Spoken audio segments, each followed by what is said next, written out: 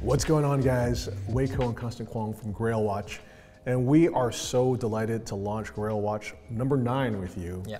So Grail Watch was created to celebrate collaborations, and what a collaboration we have. It is a collaboration between Moritz Grossmann and the Finnish watchmaking rock star Kari Voutilainen, who has created the dial for this watch. And what a watch it is, dude. I love it. Amazing watch. I mean, you know, the two stars align, right? The German rising star and the Finnish watch legend come together and create this masterpiece. It's absolutely phenomenal. So guys, what we have here is a Benu 37 with a sterling silver dial made by Kari Voutilainen's company Complimine, which is guilloché with applied brigade indexes, which is absolutely majestic to behold.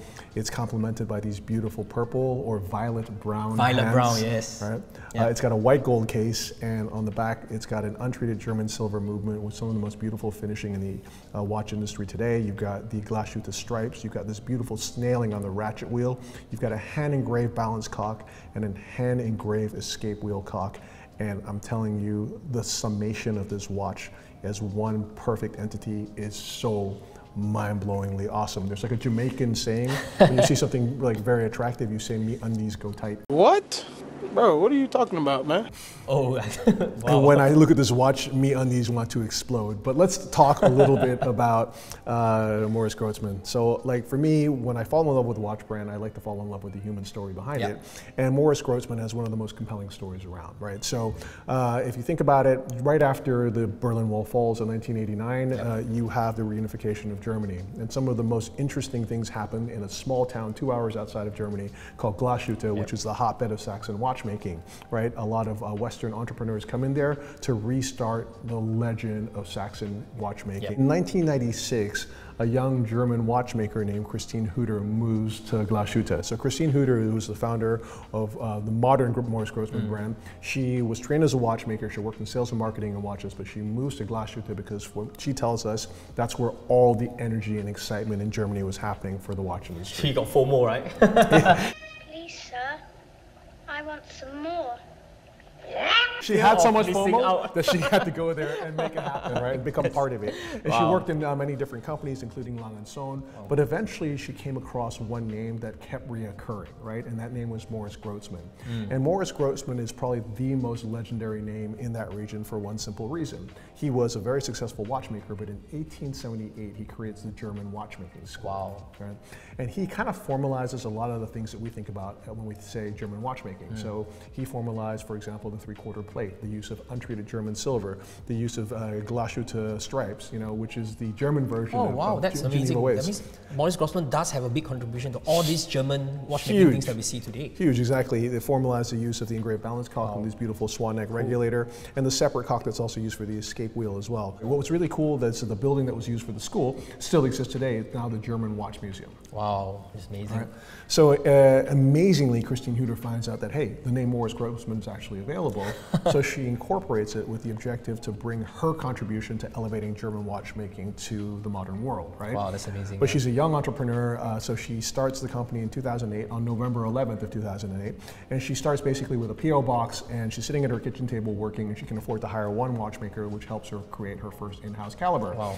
And because all of the watches feature only in-house calibers. And in 2010, they launched their first watch, and it's called the Benu. And that is because that is the name of an Egyptian deity that's like a phoenix that rises from its ashes, that's reborn. Wow, that's bringing Moritz Grossmann back from the dead. Exactly, amazing. Right? So super fitting. And you know, she is one of these incredible innovators in terms of mechanical watchmaking in inventiveness, right? So they created a watch called the Hamatic, which uses an automatic winding system similar to what Breguet was using for his Perpetual, right? She would create an incredible stop-second tourbillon where you're using a brush made of human hair to stop the balance wheels, because when a pillar of the tourbillon cage gets in the way, the brush splits and still is able to contact the balance wheel. It's insane though.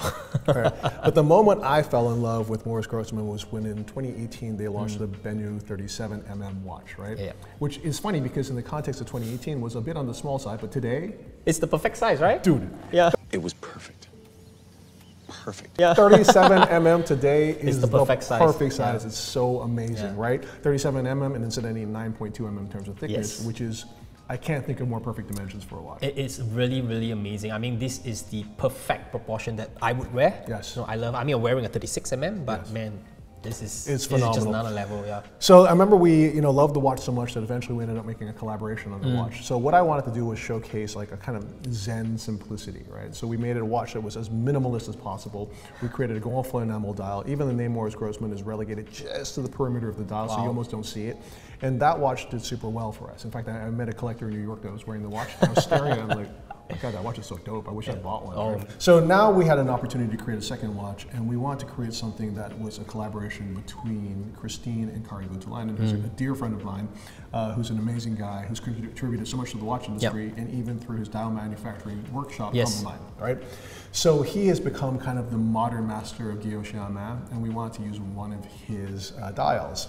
And so what he's done is he's made this beautiful sterling silver guilloché à main dial. And I have to say, when you look at it under this loop, which is I'm using a Lange loop, I don't know how this ended up here. Thank you, Lange. Like if I look at the refinement of the guilloché, the wonderful sunray pattern, wave pattern in the center, to the losange that underlies the brigade indexes that are applied, to the beautiful Clous de Paris pattern in the sub-seconds dial, the execution of this is perfect. Like it's so perfect. I almost want to invite Horo Mario, bro, to like take a macro shot of this and and show us what's up. Might be a challenge for him to find a flaw, though. Dude, but I mean, I have to say, it's such an honor to be able to collaborate with these two individuals, and the watch that they created for us is so stunning. At the same time, there's kind of a monochrome look from here, right? Yep. But as the watch ages, the color of the base plate will become a very beautiful, mellow, goldish color, which is the nature of untreated human silver. And I like the idea that it starts all in one color and then it kind of goes in its separate directions as the watch ages. So why did we choose a sterling silver dial? Because remember we had this conversation, we wanted to give the nickname of the watch Silver Bullet. Yeah.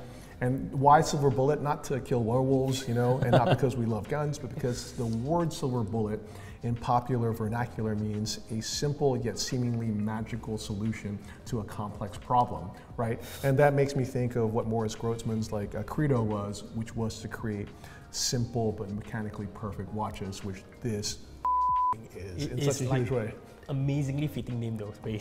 That's really, really cool. So we started off with this beautiful purple or violet kudu strap, and I want to just show you, because initially when I saw pictures of it, I'm like, did we go crazy? Was a purple strap really a good idea? Oh, he didn't like it, man. I mean, but now in the flesh it's phenomenal, right? It's so dope. And I love the life it brings to the watch. The way it perfectly complements the handmade hour and minute hands, which you were telling me are amongst the thinnest hands in the world. It's among the thinnest hands in the world, yeah. Right, and beautifully hand bent as well to fit exactly the curvature of the dial. But in case you're not a huge purple fan, we have also decided to do you a solid. And through our friend Ken, who is the creator of Deluxe here in Singapore and the maker of some of the finest straps that we can think of, we're going to be offering you free of charge, free of charge, this insanely dope Himalayan crocodile strap, albino Himalayan crocodile. Albino Himalayan crocodile strap. It's it looks monochromatic, but with all the textures from the dial, from the case, and of course with this Himalayan alligator strap. Thanks, Ken. Okay, I mean it's a beautiful monochromatic art piece. It's really nice with all the textures, all the details and everything. It blows minds. This watch is so dope. Yeah. And then just as an added treat for you, we've also, through our friend Ken at Deluxe, decided to give you a white rubber cut to size strap as well, should you decide that you want to wear this watch with your white Speedo at the beach this summer.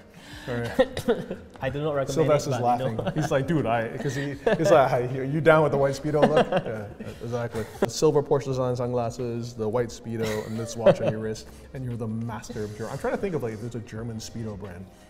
There must be one. Guys, if you're watching this video, and if you can think of one, just put it in the comments below, and maybe we'll buy them and give them as complimentary gifts to the 6 owners of this watch. And that's what I should mention to you, and I should apologize. I'm so sorry, guys, that we only were able to make 6 of these. Yeah. So that's it. There's only 6 watches. He's thinking about buying one too, and so am I. So maybe it'll just be 4. Man.